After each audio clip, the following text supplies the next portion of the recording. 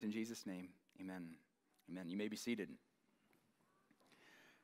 In John chapter 11, we find Jesus at a pivotal moment in his life. His popularity is at an all-time high, yet the shadow of the cross is beginning to darken the scene.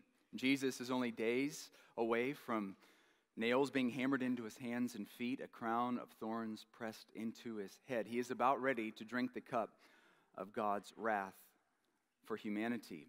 But before he goes to the cross, he has one more public and irrefutable miracle to do. He is going to raise Lazarus, his good friend Lazarus. He's going to raise Lazarus from the dead.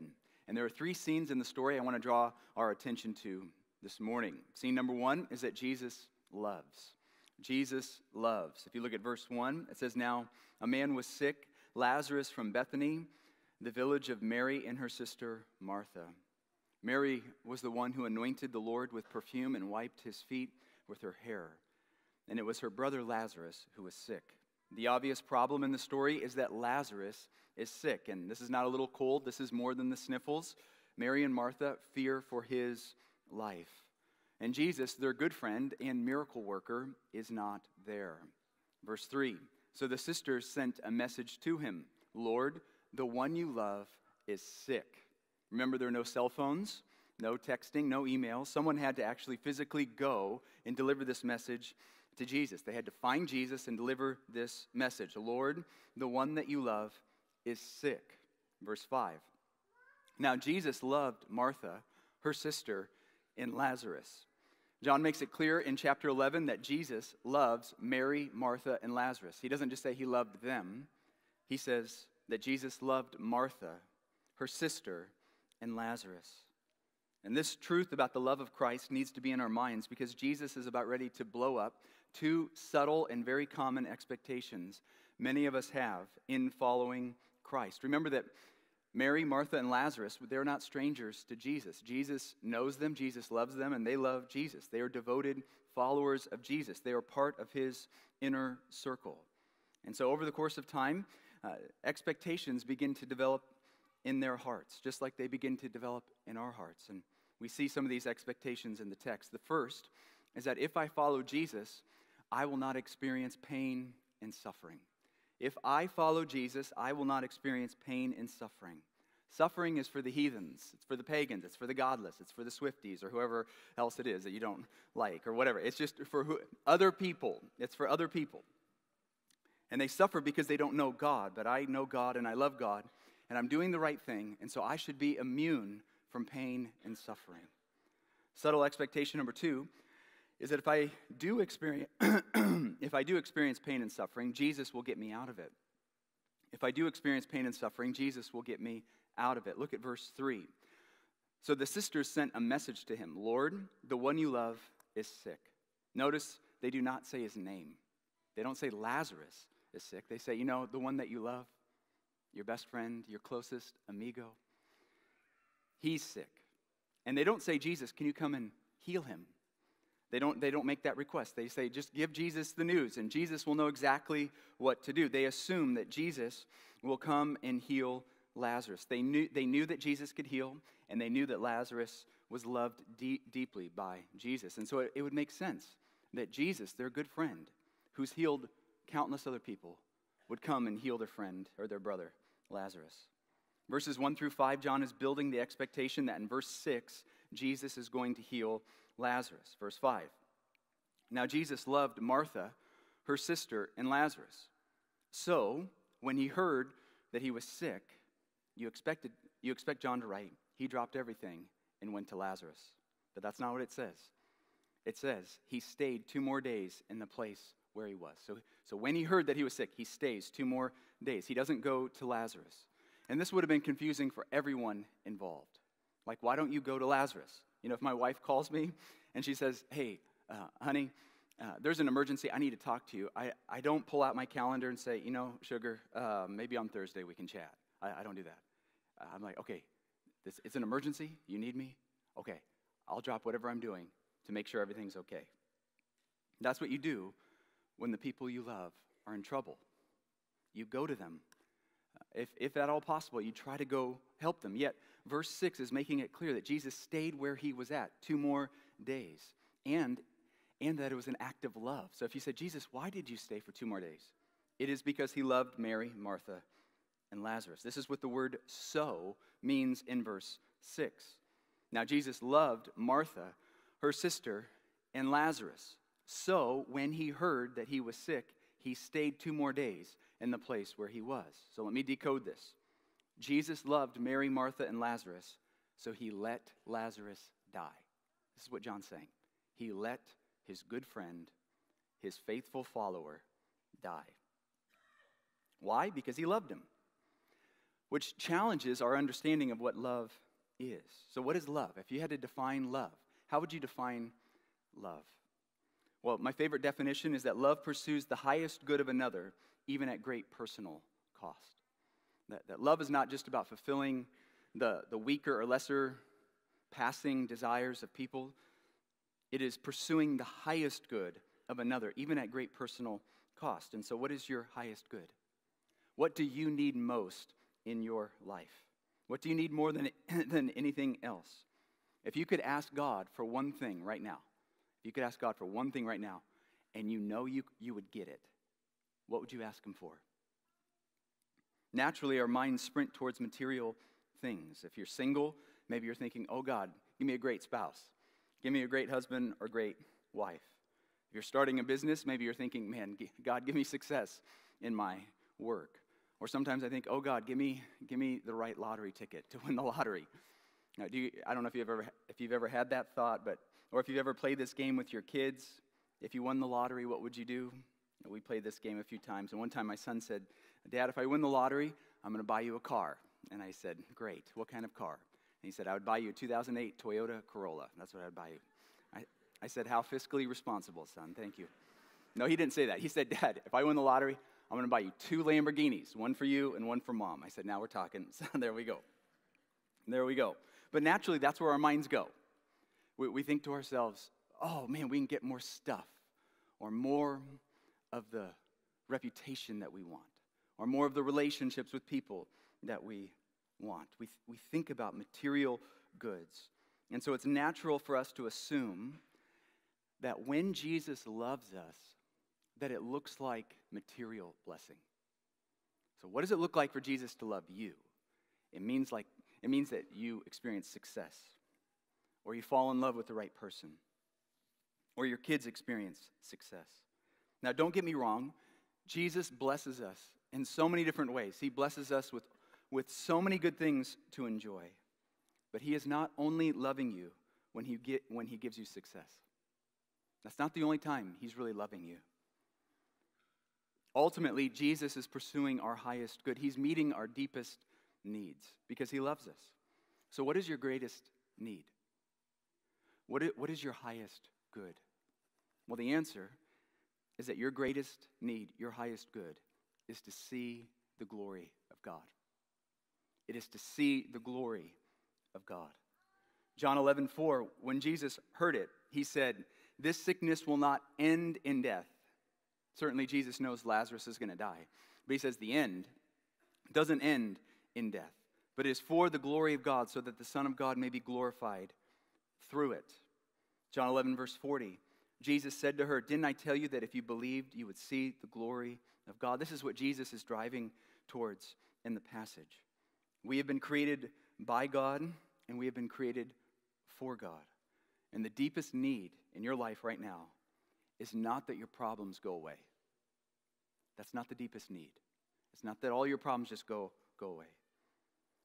Your deepest need is to see the glory of God, to know the God who made you. This is what we're created for.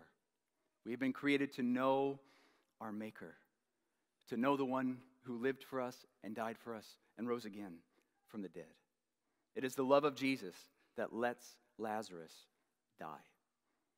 And it is the love of Jesus that lets Mary and Martha suffer. Why? Is it because he's cruel? No. It's because he loves us. This is why John keeps repeating, he loved them. He loved them. He loved them. He loved them. It's so that Lazarus, Mary, Martha, and many others might see the glory of God. And so, brothers and sisters, when you suffer, and you will, when you suffer and when you walk through the land of confusion and despair, when your soul groans, you must not think God does not love me. You must not think God is not being good to us. We must not think to ourselves, God is not really committed to us. Rather, we must remember that Jesus is committed to our highest good. He is committed to our deepest joy that can only be found in him. So scene number one is that Jesus loves. Scene number two is that Jesus ministers. He ministers. Jesus is going to Bethany for several reasons. One of them being that he's going to minister to Mary and Martha before he raises Lazarus from the dead. And this decision just about gives the disciples a heart attack. In John chapter 11, verse 8, Rabbi, the disciples told him, just now the Jews tried to stone you and you're going there again? They're like, wait a second.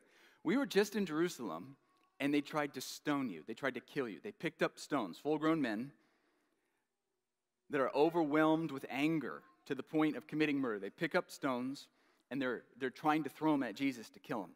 And that, I don't know if anyone's ever tried to kill you by stoning. I hope not. But that would be a pretty traumatic experience. Not pleasant. Terrible. And the disciples had just experienced this, and now they're safe and they're away. And Jesus says, we're going back. We're going back. They're like, are you sure? Are you sure we should do that? And he's not only going to go to Bethany, he's going to go all the way to Jerusalem, and he's going to go all the way to the cross. He knows where he's going. And this is where we see one of the principles in the passage, which is that Jesus meets us in our suffering. What is Jesus like when you're suffering? What is Jesus like when you're wrestling, when your soul groans, when you don't understand what's going on? Well, Jesus meets us in our suffering.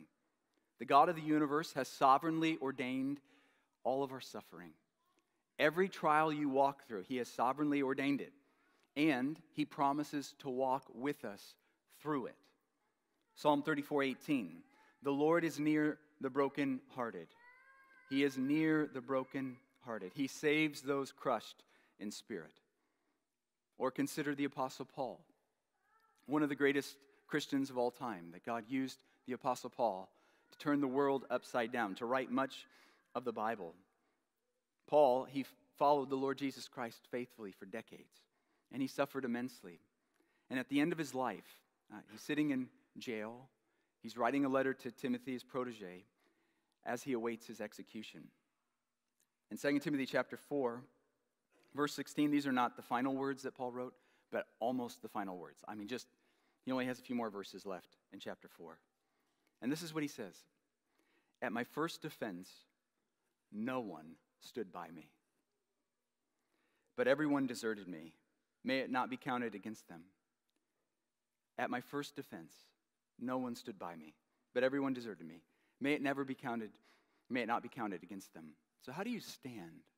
How do you keep going, even if your closest friends abandon you? Verse 17, but the Lord stood with me and strengthened me. This is his confidence. This was the Apostle Paul's endurance. His ability to keep going is he knew Christ was ministering to him. Christ was standing with him.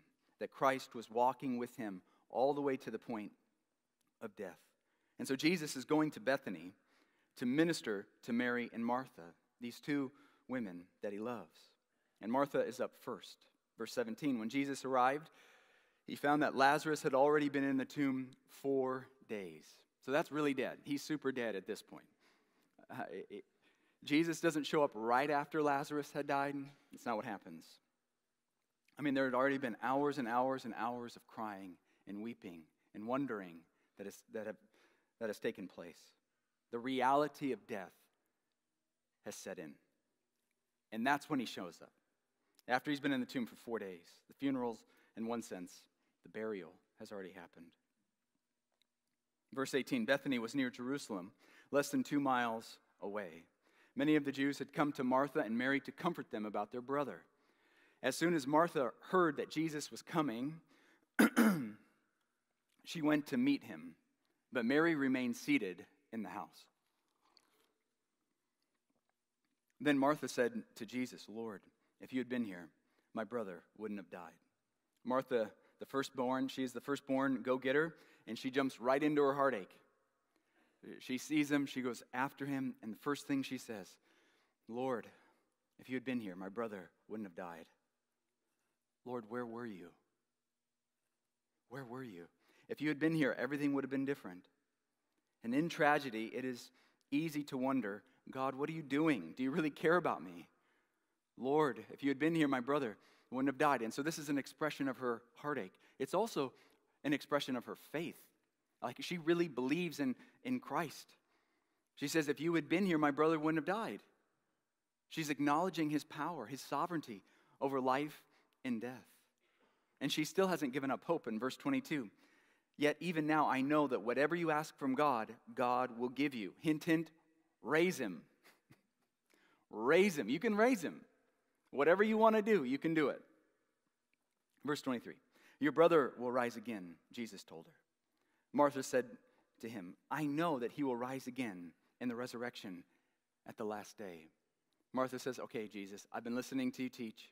I know the Old Testament scriptures. I know there's coming a future resurrection at the last day. At the last day. I know I'll see him again, but I miss him. And I was hoping to spend many more years with him.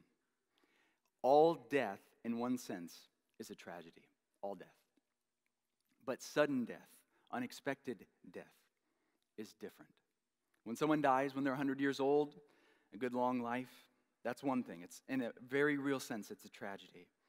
But when someone dies unexpectedly at 25, it's a different type of tragedy. You're caught off guard. Lazarus just got sick, like he had gotten sick many times before, just like all of us. And then he dies. He dies. Martha says, we weren't ready. Where were you? Didn't you get our message? Didn't you know that he was sick? You knew he was sick. Why didn't you come? She says, I know I'll see him again. So she's still wrestling in her heart over the sadness she's experiencing. Verse 25, Jesus said to her, I am the resurrection and the life. He says, you don't quite get it, Martha. You don't quite get it. I am the resurrection and the life. There's not just going to be a resurrection in the end. I am the resurrection and the life. The one who believes in me, even if he dies, will live. Everyone who lives and believes in me will never die. Do you believe this? This is the central point of the passage. Everything is driving towards this. It's driving towards who Jesus Christ is. He is the resurrection and he is the life. And he asked her the question, do you believe this? And I love her response. Yes, Lord, she told him. I believe you are the Messiah, the Son of God, who comes into the world. Notice how Jesus ministers to Martha. He gives her promises. Martha needed to be reminded of who Jesus is. And I love her confession, even in her grief. This is a wonderful example for us about what does it look like to persevere in faith, even when you're suffering. I love her confession. You can feel the conflict in her soul. Why did you let my brother die?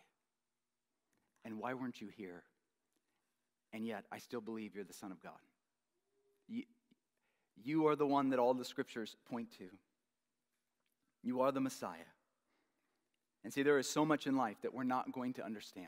Like if you live long enough, there's so many situations and conversations and tragedies, difficulties that you're not going to understand. And you're going to have a million questions. And sometimes those questions are answered, and a lot of times they don't. And sometimes you're not going to know how long the difficulty is going to go on for. That's part of what makes enduring difficult. When you're walking through a difficult season and you don't know, is this going to be a week? Is it going to be a month? Is it going to be 5 years? You know when you call customer service and they tell you your wait time is 15 minutes. Just that information, it helps you to make a decision. Do I want to wait? Do I not want to wait? But if you don't know how long you're waiting, it's very hard to wait. Or you go to Disney World and the wait time, for rides, it's very long. But they'll just tell you up front, okay, your wait time for this ride is 3 days, or whatever, or like whatever it is. But if people know, then they're able to make a decision. But what happens when you don't know?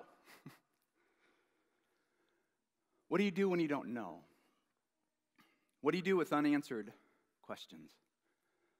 And see, Martha is in the middle of her struggle. She's holding on to Christ, even though she doesn't have all the answers. And so she's a wonderful example. Martha is a wonderful example. And then he ministers to Mary. Verse 32. As soon as Mary came to where Jesus was and saw him, she fell at his feet and told him, Lord, if you had been here, my brother wouldn't have died. And so in some ways, this is a very similar encounter. In some ways, it's a little bit different. It is as if when Mary sees Jesus, she just comes undone. She comes undone. As soon as Mary came where Jesus was and saw him, she sees him. She fell at his feet. She just falls down.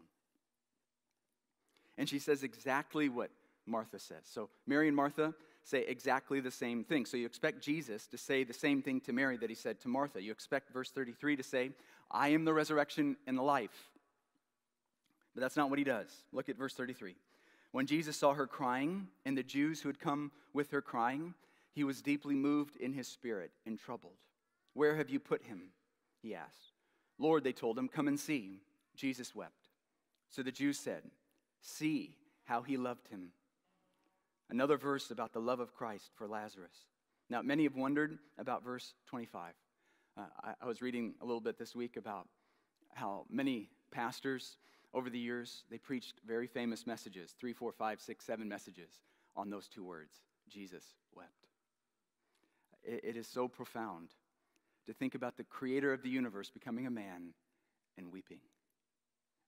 He's weeping. Now, why does he weep? At least two reasons. First, Jesus is ministering to Mary. He is ministering to Mary. What elicits the emotion of Jesus? It's not the news that Lazarus died. Verse 33, when Jesus saw her crying, when he saw her crying, when he saw the sadness because of the death of Lazarus, this is what elicits the emotion of Jesus. Verse 32, as soon as Mary came to where Jesus was and saw him, she fell at his feet. She fell at his feet. Jesus understands the tragedy, the difficulty. Jesus knew that Mary needed something different than Martha. Jesus is practicing Romans 12, verse 15. Rejoice with those who rejoice and weep with those who weep. How do you love people well? Well, this is one of the greatest verses on love in all the Bible. Rejoice with those who rejoice and weep with those who weep. This is what Jesus is doing. He's entering into the suffering of Martha. You know, my first response when I was studying this week, when I saw verse 35, Jesus wept, my first response was, that's weird, because he knows he's going to raise Lazarus from the dead. He knows what's going to happen, so you would think he wouldn't be sad about what had happened. But imagine if Jesus said to Mary, get up off the ground, Mary, stop crying, you're acting like a baby, I'm going to raise him anyways. That's not what he does. He enters into her suffering. And sometimes the greatest way to minister to people in grief is not to show up and to give them a lecture about the truth. Sometimes the greatest way to minister to people in their sadness is to just weep with them. And this is what Jesus does. This is what he does. Hebrews 4:15 says, for we do not have a high priest who is unable to sympathize with our weaknesses, but one who has been tempted in every way just as we are, yet without sin. Therefore, here's the application.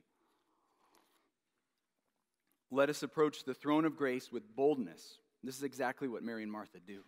They approach the throne of grace with boldness so that we may receive mercy and find grace to help us in our time of need. See, we have a high priest who's been tempted every way that we have been. He sympathizes with us. He's entered into our world as a human being. He knows difficulty. He knows sorrow. He carried our sicknesses. He's carried our pain. And so the writer of Hebrews says, go to him. Go to him. He knows what you need. He knows what you need. Martha needed to be reminded of who Jesus is. I am the resurrection and the life. Mary needed Jesus to weep with her. And here's a principle that I think will help you navigate some pain and difficulty in your life. Here's the principle. It's that there's a type of comfort that the soul needs in time of grief that only Jesus can give. There's a type of comfort that the soul needs in times of grief that only Jesus can give. We're told twice in John 11 that friends came to comfort Mary and Martha, to weep with them. And that's a great thing. We need friends. But we're also told that Mary and Martha left their friends to go be with Jesus. So their options were be with their friends or be with Jesus.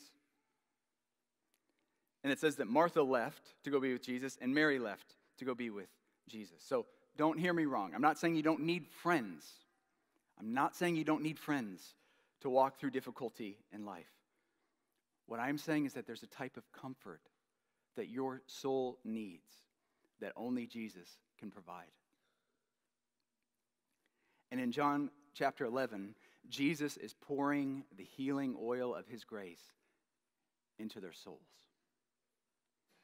I think sometimes what can happen is we hope to find that healing grace in other people, and other people just can't provide it. So go to Christ. Go to him. He is the one who will not abandon us in our difficulty. He's the one who will minister to our souls. Another reason Jesus is weeping is because he's responding to Lazarus. He's responding to Lazarus. The reality of Lazarus, his friend, dying is setting in. And he knew the pain and the sorrow and the anguish Lazarus went through in his dying. Death is a horrible reality. It's horrible. Jesus hates death. Verse 33, when Jesus saw her crying and the Jews who had come with her crying, he was deeply moved. This word means angry. He's angry. There's a sadness, a sorrow, and an anger towards death. Sin is terrible, and it ruins everything because it brings death. The consequence of sin is death. It's corruption. It's perversion. It ruins everything. And this is why Jesus came. He came to defeat death. Death is an enemy that none of us can defeat on our own. And so Jesus came into the world to put to death, to deal with death permanently. This is why he came. And so when he sees Lazarus, I don't think it's just the death of Lazarus. It is the death of Lazarus, but it's the reality of death itself that has ruined the world that the Lord Jesus has made. And so there's a righteous anger and sorrow that comes with it. Now, as the story unfolds, John mentions that there are some in the crowd. So if you're trying to envision the story, there's Mary and Martha, and there are all these people, and they're real followers of Jesus, but then there are some in the crowds looking for reasons not to believe that Jesus is the Son of God. And there's this incredible contrast where Mary and Martha are walking through the pain of death and holding on to Christ. They're in the middle of the pain. They're holding on to Christ. But then there are others observing the situation, looking for reasons not to believe. Verse 37. But some of them said, couldn't he who opened the blind man's eyes also have kept this man from dying? So they are looking for reasons not to believe. And if you are looking for reasons not to trust in Christ, you can always find them. You can always justify unbelief. It takes zero skill to come up with reasons not to trust Christ.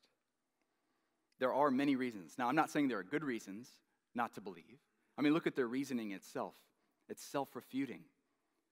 Couldn't he who opened the blind man's eyes? Wait a second. Are you saying that Jesus could open up people's eyes? You're granting the point that Jesus can open up people's eyes? And if he can open up people's eyes, shouldn't you believe he's the Son of God? It's self-refuting. But you see that as Jesus is making his way to the cross, that Jesus has enemies. But in many ways, this is a setup, that what Jesus is doing is he's setting up his enemies. Jesus' popularity is at an all-time high, but as his popularity grows, envy and murder are flooding the hearts of his enemies, and he's drawing them in. He's drawing everybody to the tomb of Lazarus, his friends, his followers, and his enemies. This sets up the third scene, which is that Jesus raises. He raises Lazarus from the dead. Verse 38, then Jesus, deeply moved again, came to the tomb. It was a cave, and a stone was lying against it. Remove the stone, Jesus said. Martha, the dead man's sister, told him, Lord, there is already a stench because he has been dead 4 days. Now, I don't usually like to read the King James Version, but I like the translation of the King James in verse 39. It just says, Lord, Lazarus stinketh. Lazarus stinketh. He stinketh, which is a good verse if you have teenage sons, because they stinketh. They stinketh. He's dead. He's really dead. Verse 40. Jesus said to her, didn't I tell you that if you believe, you would see the glory of God? Now, verse 41. Okay, just try to put yourself there. Verse 41. So they removed the stone. Can you imagine the scene?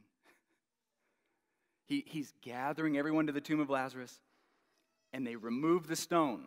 Then Jesus raised his eyes and said, Father, I thank you that you heard me. I know that you always hear me. But because of the crowd standing here, see, he's gathered the crowd to the tomb of Lazarus. I said this so that they may believe you sent me. Thousands of people gathered around the tomb of Lazarus. I mean, this is either going to be the greatest miracle of all time or the biggest flop in human history. I mean, feel like digging up somebody's grave and pulling up the casket and opening it up. Hey, everyone meet at this person's grave. We're going to open it up. This is going to go, it's going to go well or bad. Verse 43. After he said this, he shouted with a loud voice, Lazarus, come out. Then the dead man came out bound, hand and foot, with linen strips, and his face wrapped in a cloth. Jesus said to them, unwrap him and let him go. This is the most public and powerful miracle that Jesus ever did. Besides the resurrection, there's no miracle that points to his deity. Who has power over life and death? Who can raise a man who's been dead for 4 days? One scholar said this, I liked it. He said, if Jesus had not specified Lazarus come out, every dead body would have risen from the dead. I love that. He had to specify Lazarus, not everyone else. Like, you stay in the grave. Lazarus, you come out. What more do you need to believe, crowd? What more do you need before you repent and put your trust in the Messiah? That Jesus is the Son of God. So you expect verse 45. Therefore, many of the Jews who came to Mary and saw what he did believed in him. Of course, how could you not? What you might not expect is verse 46. But some of them went to the Pharisees and told them what Jesus had done. Verse 53. So from that day, they plotted to kill him. So their conclusion is, he's getting too powerful. There's too much. He's drawing too many people to himself. So Jesus needs to die, and while we're at it, so does Lazarus. He raised the guy who stinketh from the grave. He needs to die.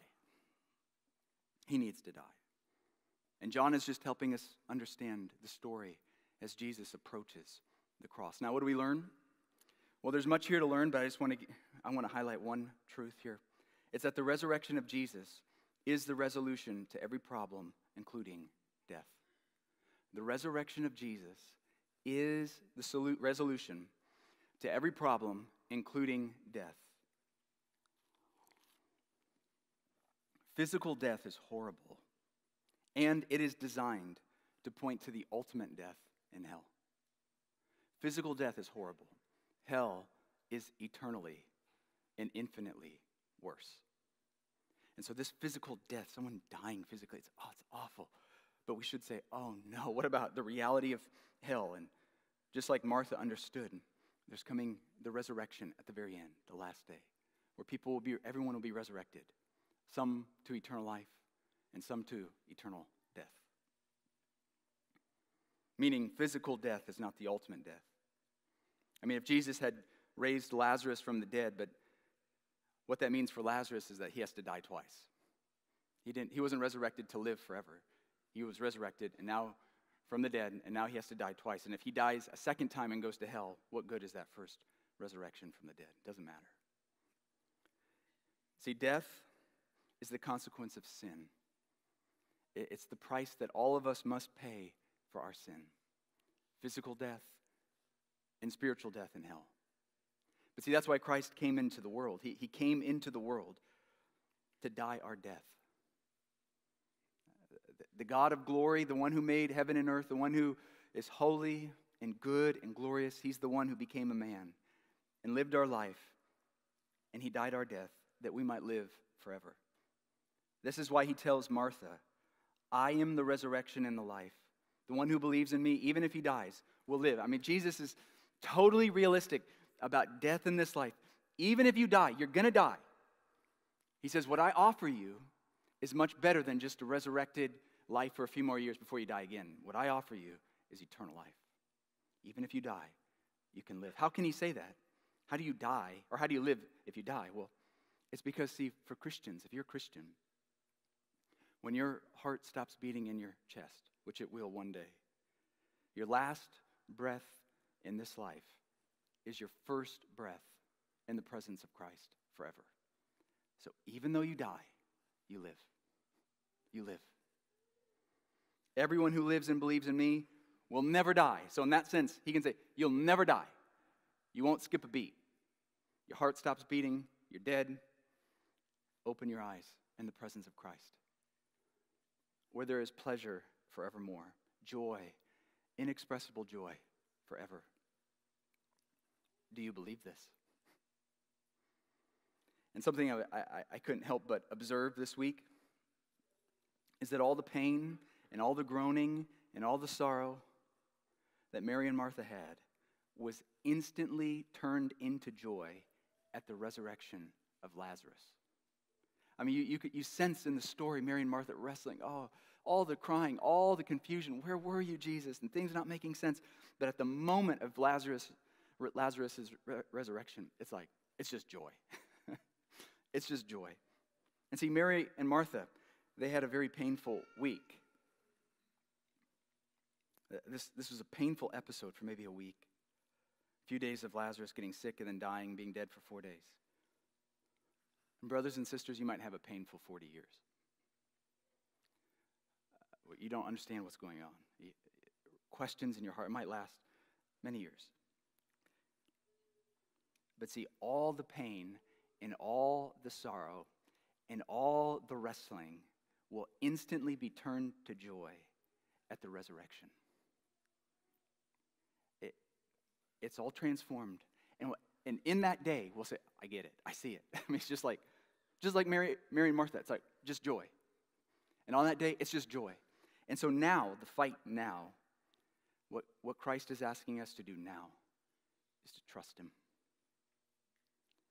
It's to trust him through the pain and the confusion and the difficulty. Don't throw away your confession. Remember, Martha? I believe you're the Christ, the Messiah, the Son of God, who's coming into the world. So don't throw away your confession. And so Christ looks at you and says, trust me. And he says, let me minister to you.